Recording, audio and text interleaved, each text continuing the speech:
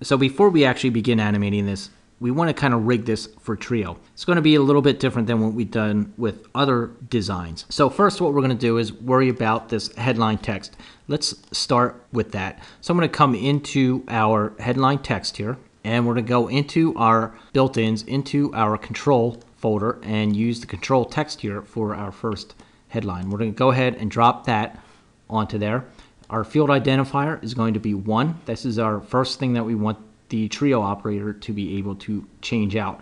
I'm going to leave all these default settings as is. I'm going to drag another control text onto our subline, and this is going to be number 2, since it's our second element that we want the Trio operator to be able to change. I'm going to leave all of these settings as default. We started that. Now what we need to do is set this up for the choices. So first we have a choice of either a full page or a headshot, and I have these grouped. So what I'm going to need to do is use an OMO for this. I'm going to go into our built-ins, container plugins, tools, and use the OMO plugin here and drop it on our container that's labeled choice of text or topic. So when I drop this OMO on here, we basically have an option, and it gives us an option for visible container, which is 0 or 1. So when the Trio operator types in 0, it's going to give them an option to change the full page text. When they type in 1, it's going to give them an option for the headshots. We also need an OMO on our headshots choice. So I'm going to go ahead and drag an OMO onto this group as well. When I click on my OMO here, you can see that we now have a choice of 1, 2, or 3. There is a button on the OMO. It's called Keep Visible. So we'll want to keep that on. And now as we adjust these numbers, you can see that each one of them will stay on if the other one is not chosen. The one problem being here is that nothing is being center aligned. So I'm going to use another plugin here in the transformation folder called Justifier.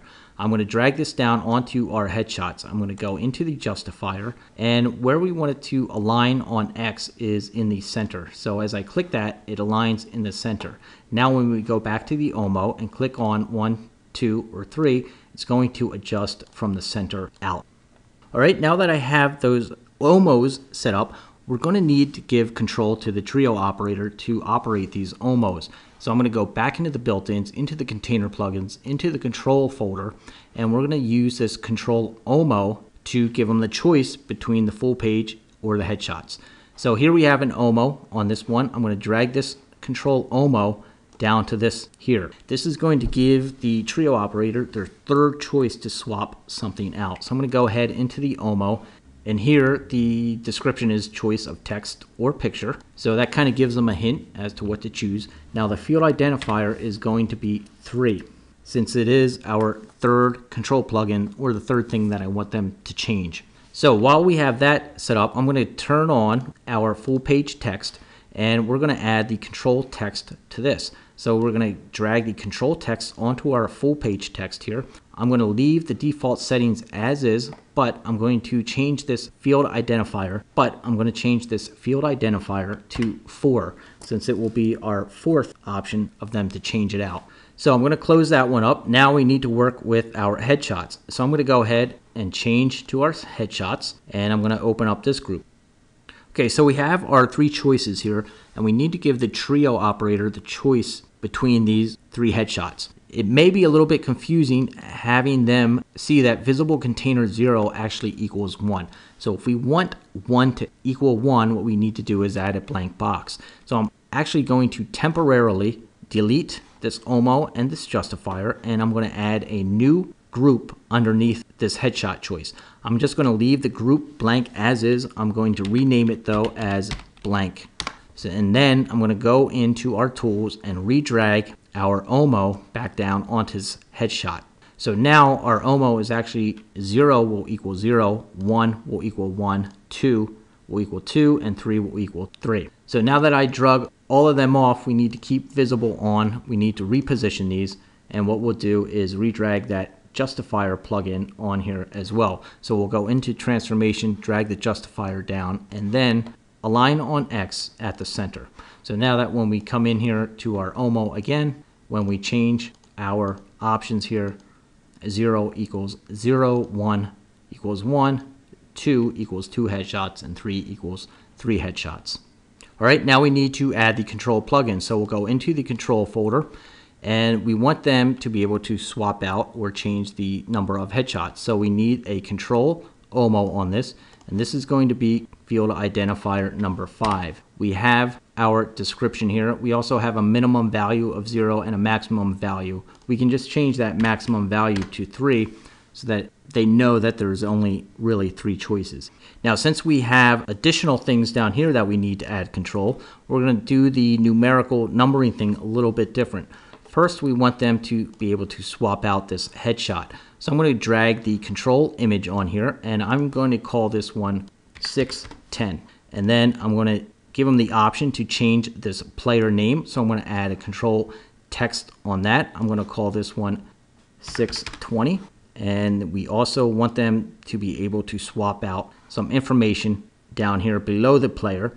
So I'm going to call this one 630. And these numbers that I'm coming up with are just a quick way to kind of group these things together to let me quickly identify that all 610, 620, and 630 go together. Now, since we are in this control text, there's one thing that I need to do in this one. Even though we have this auto wrap or special box on it, we have an option here for a single line in the control text. I'm going to turn that off for this particular info box so that it will actually wrap. If this single line was on, it would just keep typing in a single line. All right, so I'm going to move down to my next picture, and we're going to add the control plugins to this too. So first is the headshot. I'm going to go ahead and add a control image to this. I'm going to call this one 710. I'm going to go ahead to my name. I'm going to add a control text to the player name. I'm going to call this one 720. I'm going to go down to the player information box here. I'm going to add a control text to that. I'm going to call this one 730. And again, on this particular one, I'm going to turn that single line off. I'm going to move down to my third headshot here. I'm going to first add the control image to the headshot. I'm going to call this one 810. I'm going to move down to the player name. I'm going to add a control text to that one. I'm going to call that one 820.